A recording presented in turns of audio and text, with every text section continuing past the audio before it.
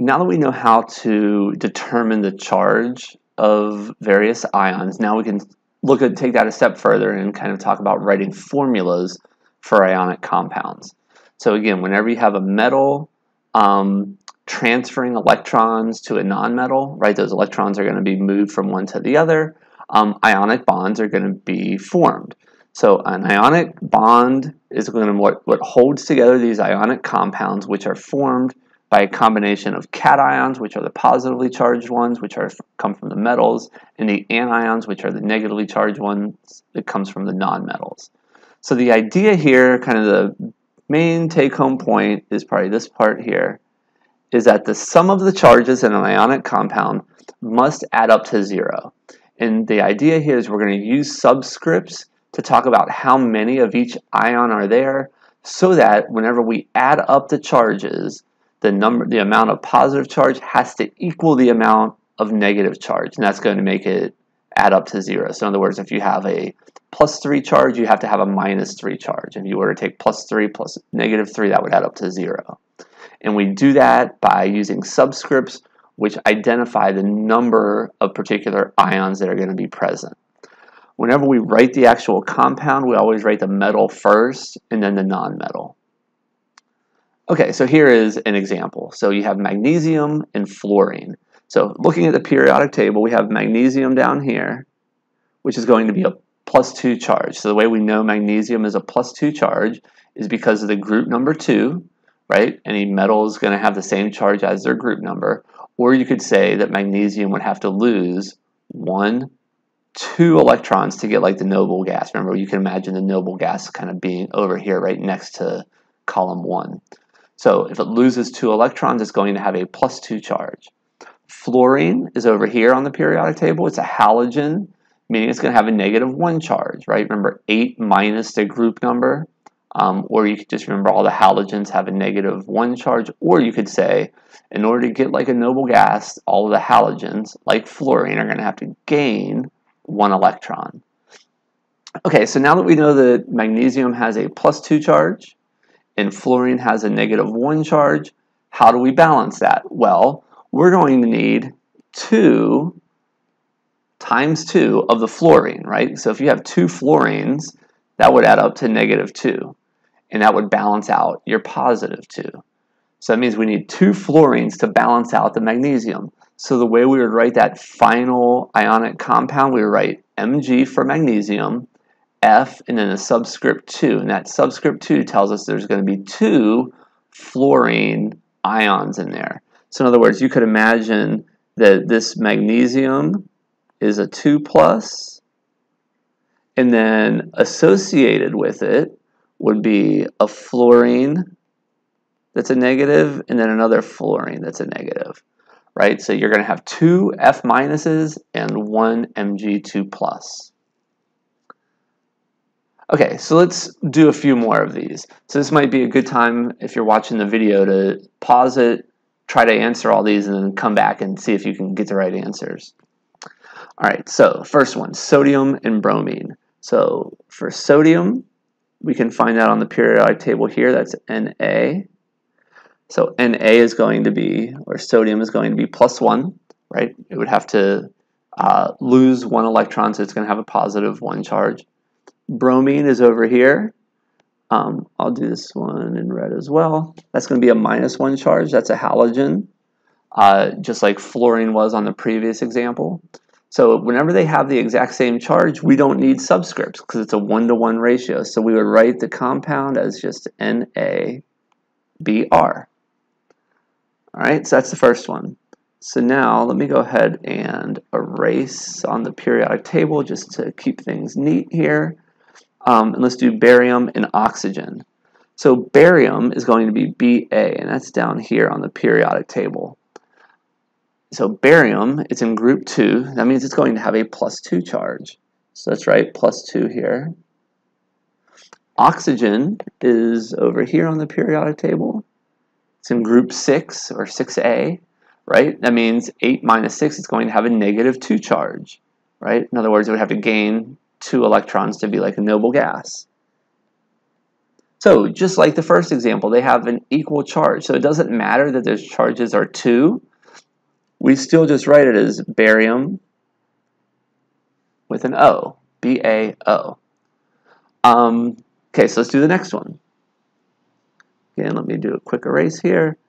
For calcium and chlorine, calcium here in green, right, is going to have a +2 charge.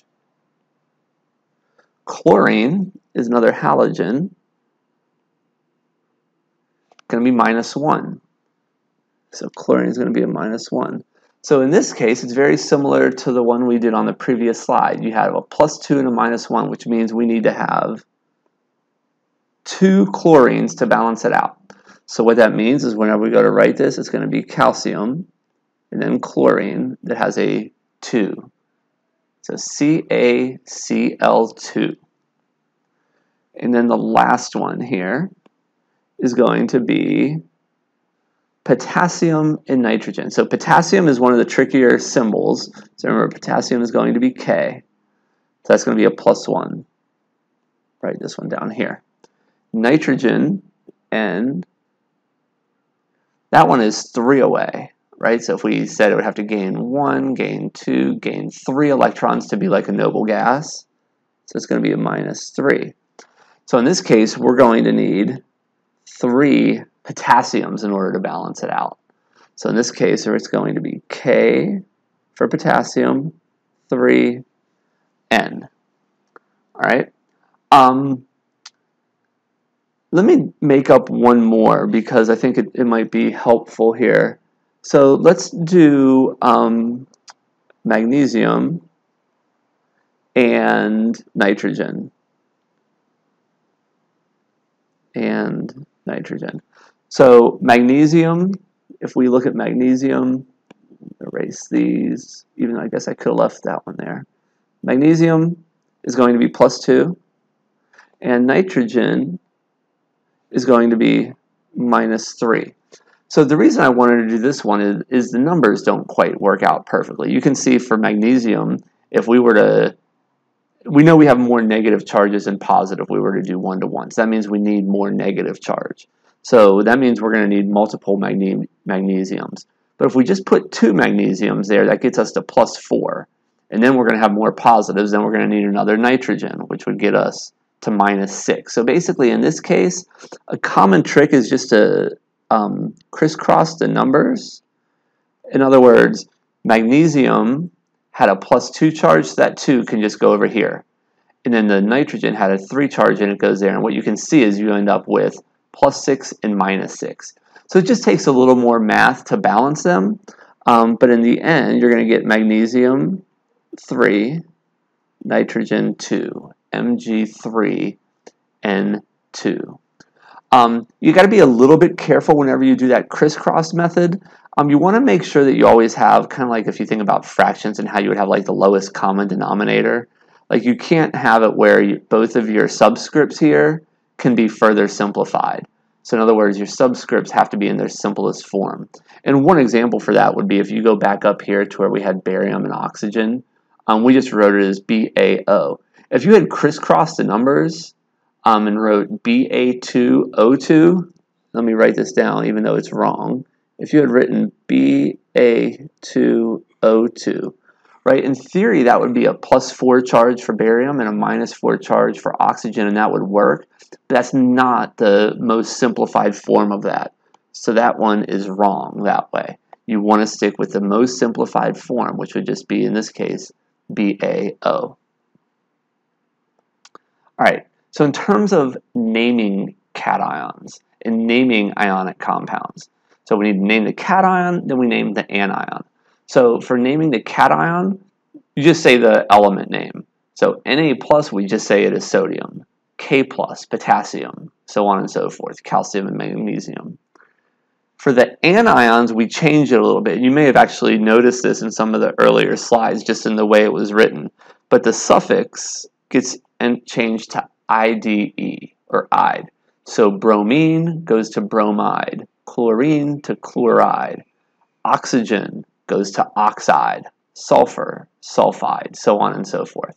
So we're going to change the naming of the element to have the suffix "ide," and then we're just going to simply name the cation then the anion. So sodium and fluoride come together to form sodium fluoride or magnesium chloride. Now notice, even though there's a 2 here for magnesium chloride, we don't say that 2. We don't say magnesium 2 chloride or magnesium dichloride or anything like that. We don't need to do that because as scientists, we know that an ionic compound has to have the charge balance. So if someone says magnesium chloride, we know that there has to be 2 chlorines there to balance off the magnesium. So because of that, we don't specify how many of each there are whenever we're naming ionic compounds. And this is going to sound pretty simple now, if just to say one name then say the others. It gets a little more confusing whenever we get into naming covalent compounds, because for covalent compounds, we actually do go in and name these subscripts. So basically, if I just tell you to name a compound, you have to first figure out whether it's ionic or covalent, and then use the correct naming rules. But again, we'll do some practices on that once we learn how to name covalent compounds, which comes up in a later lecture. But for now, for an ionic compound, you name the cation, then you name the anion, and nothing more than that. All right, so let's do a couple practices. These should be really straightforward. Ca and O, you would just call that calcium oxide, and that would be it. MgCl2 would be magnesium chloride. Same example from the previous slide. LiBr, lithium bromide. So again, these are naming the cation, then naming the anion, and we just leave out the charge. And the one thing to notice here is at the ending of all these, the anion has the "ide." So we always name the metal first. That one's going to be the metal. And then the nonmetal comes second with the ending of IDE. The naming can get a little bit trickier whenever we go into the transition metals. And that's because, if you remember, I've said that for all the transition metals, you should imagine that they can have a variable charge. So because they can have a variable charge, we need a different way to name them so that we know what the actual charge is. So on this slide here, I showed 2 different methods for naming it, the systematic way and then the common way. We're not going to worry about the common name. I just want to mention it very, very briefly, just in case you hear it, you'll have some idea of what that means. The systematic name is much easier. The idea here is, so these are always going to be metals. So basically, you're going to name the metal. So iron, right? Fe is iron. So we're going to take iron, and whether it's iron 2 or iron 3, we're just going to name it iron.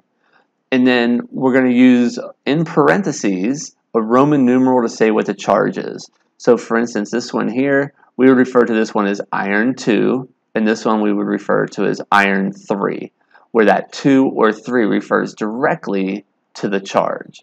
Now, for the common name, basically you use endings of OUS or IC, and the idea being that OUS is always going to have a smaller charge than IC. So the reason the common name is a bit trickier is, one, you would have to know that iron can be in a +2 or +3. You have to know the various potential charges and then name it accordingly. And if you're wondering why iron has the prefix of FERR, it has to do with kind of, the whole reason that iron got the symbol of ferrous is because its name in a different language is ferrous, or ferrum. So it's basically kind of how it was named. So for the common name of iron, it would be kind of tricky on a few different levels. So again, we're not going to worry about the common name. And I just want you to focus on the systematic name for naming it. So again, in that case, you're naming the metal, and then you're going to name the charge with a Roman numeral in parentheses right after it. So for copper, right, copper 1, copper 2, chromium 2, chromium 3, tin 2, tin 4, for instance. So what does this look like with some problems? Like if we say, give the name for CuCl2. Well, Cu is copper, so we would write the name of copper. And because we know copper is a transition metal, circled on the periodic table down there now, anytime you have something with a transition metal, we have to say what the charge is going to be. And we're going to put that in parentheses. Well, how do we know the charge of copper? Well, we have to use the other information given to us to figure it out. So CuCl2, we don't know the charge for copper. However, we know that chlorine is -1, and we know that there's 2 of them. So that means from the chlorines in total, we get a charge of -2. So guess what? That means that the copper has to be +2. So for copper to be +2, we're going to put a Roman numeral 2 there, and then say chloride. So copper 2 chloride. And again, you can't just say copper chloride because there's also copper that has a charge of +1. So we have to specify what that specific charge of copper is, and we do that with that Roman numeral.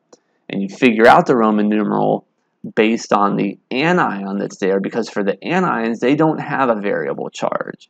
We always know the charge of our anions based on where they are on the periodic table, right? So for chlorine, we know chlorine's always going to have a -1 charge because it's 1 away from the noble gas. Okay, next up, write the formula for iron 3 oxide. So for this one, right, iron 3 oxide, so that tells us that the iron has a +3 charge. Oxygen, let's go ahead and circle our ones of interest here. Iron and oxygen. So iron has a +3. We know that because it says iron 3. Oxygen is -2, right? So oxide's -2. So now to write the actual formula, we're going to do Fe for iron.